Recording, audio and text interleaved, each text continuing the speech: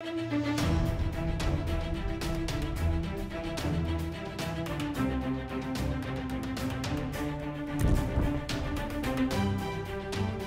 the Roosters reach the heights of 2013 this year? RLW TV caught up with new recruit Martin Kennedy, who is settling back in at the club after a season with the Broncos. Yeah, I didn't really have to adjust too much to sort of get back into the groove of things here. It's a pretty professional club, and obviously all the boys are all on board with what we're trying to achieve here, so it was pretty easy.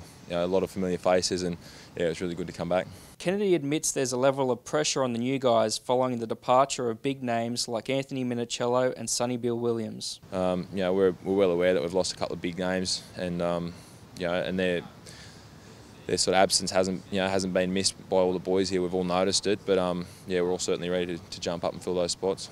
This season will be Trent Robinson's third year in charge, and Kennedy says he couldn't be happier to be back playing under him. Yeah, he's unreal. There's I've said this before. There's nothing like it. He's a one of a kind type coach. He commands the highest level of professionalism from everyone, and everyone's acutely aware of their job. When you're inside his squad, and no one lets the team down. So he's a special guy. And that ultimate level of professionalism, Kennedy says, is key to the Roosters' 2015 campaign.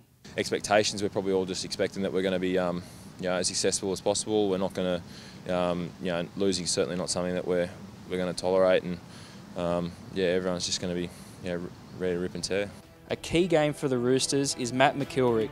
The former Raider will prove to be a handy buy with star number 9 Jake Friend out of the opening rounds with a shoulder injury. Here's RLW's top 17 for the Roosters.